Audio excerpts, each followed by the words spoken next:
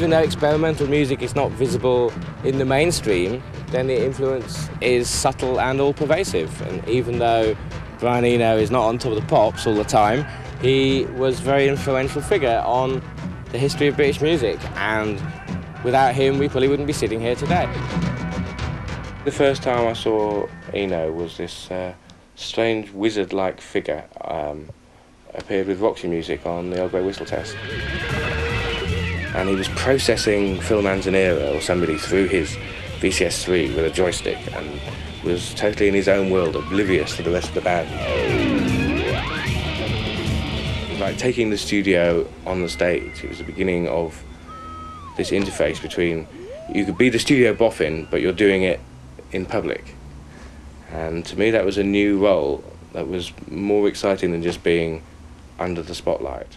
That really was a world-shattering, groundbreaking, brilliant record, and that's 20 years old now. But all that newfangled sampling and stuff, that was when it was really a new thing. Talking of,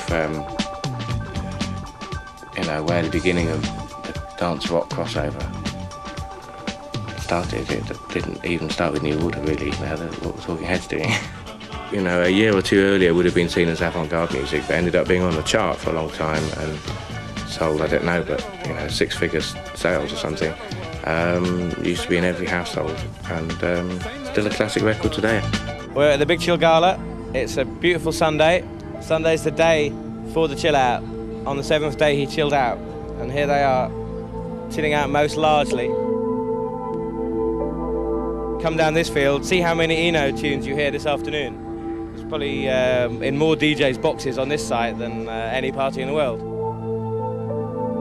There are quite a lot of Eno collaborators actually doing sets here. And what other festival has an entire field full of installation art?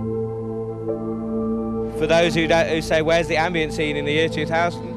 I would say you need to be down here next year.